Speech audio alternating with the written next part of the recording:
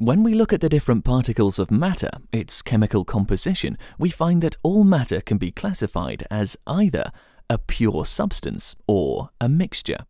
A pure substance contains only one type of matter, either one single element or one single compound. All elements are pure substances because they only have one type of atom. The element gold has only gold atoms, and the element oxygen has only oxygen atoms bonded as diatomic molecules.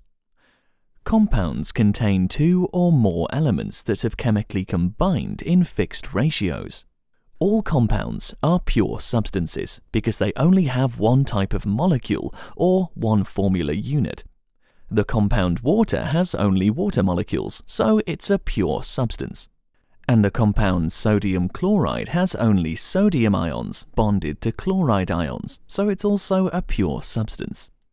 Because pure substances only contain one type of matter, they have a fixed set of properties, like melting point and boiling point.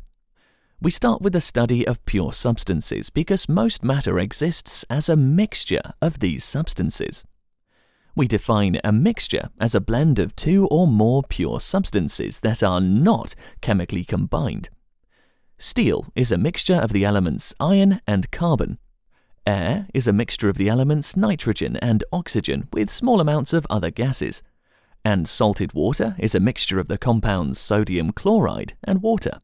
And because the pure substances in a mixture are not chemically combined, just blended together, they can be physically separated from the mixture by processes like filtration, evaporation, or distillation.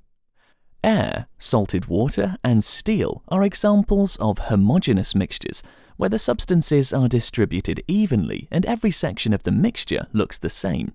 Mixtures can also be heterogeneous, where the substances are not distributed evenly and different sections of the mixture look different. A mixture of oil and water does not have the oil evenly distributed throughout the water, and sedimentary rock has different sections of rock fragments throughout the mixture. So in this video, we've seen that pure substances contain one type of matter, either a single element or a single compound. We've seen that a mixture is a blend of two or more pure substances which can be separated from the mixture by physical processes. And we've seen that mixtures can be either homogeneous or heterogeneous.